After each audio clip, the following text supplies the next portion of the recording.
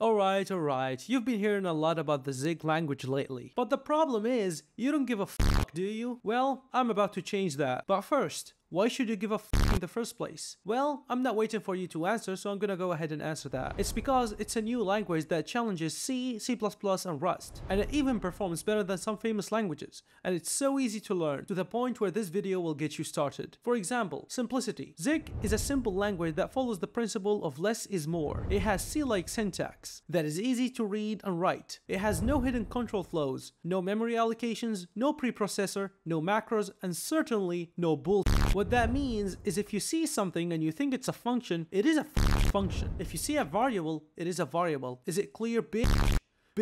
Also, no complex features like generics, traits, or lifetimes. It doesn't have any runtime or garbage collector. It doesn't have any standard library or built-in types. It doesn't have any keywords or reserved words. Alright, bitch? Zig lets you write code that is clear and concise without any unnecessary boilerplate or abstractions. You can focus on the logic of your program rather than the syntax of the language. You can learn Zig quickly without having to master a lot of concepts. You know what? Let me teach you how to write a Hello World app real quick. To download Zig, head over to ziglang.org. Click on download, select your version, extract the file and copy its path. Open your start window and search for system environments. And add the path of the extracted file to the system variables. And you're good, daddy. Create a file called hello.zig and then import the print function from the standard library. Then create a public function and define the main function. And void to indicate that the function does not return any value. Now, just print hello world and define it as a string. Now back to the point, why do I think it has an edge over Rust? First, you can debug Zig easily, without having to deal with cryptic error messages or compiler magic. And it's a flexible language that gives you full control over your code. It lets you choose how to manage memory, whether it's manual, automatic, or custom. It lets you choose how to handle errors, whether it's by returning values, using assertions, or even calling C functions directly using the Zig's foreign function interface, or using Zig's comp time feature. And by the way, the comp time feature is one of its most powerful and unique features. It allows you to execute any code at compile time and manipulate types as values without any runtime overhead. But you know what's cooler? My personal mentorship program that starts at $4 a month.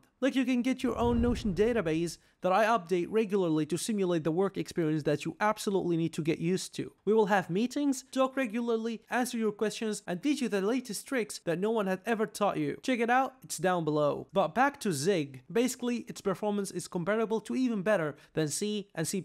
And to be honest, you have to subscribe to my 100% free newsletter. I mean, why not? Free tutorials. Thanks for watching, and I'll see you in the next one.